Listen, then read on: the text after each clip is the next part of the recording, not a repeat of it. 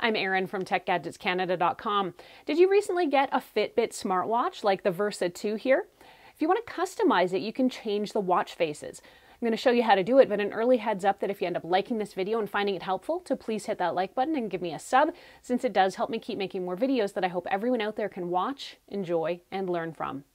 Here is how to change your watch face. Open up the Fitbit app and tap your profile image to enter the account settings.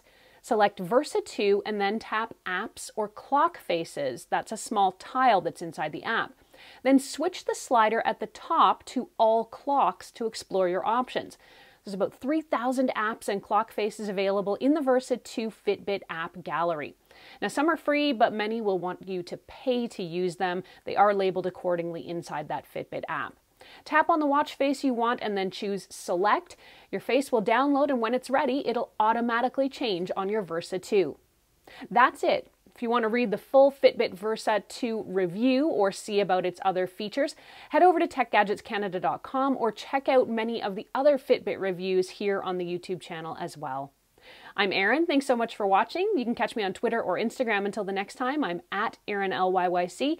You can also always find me at Facebook.com/TechGadgetsCanada.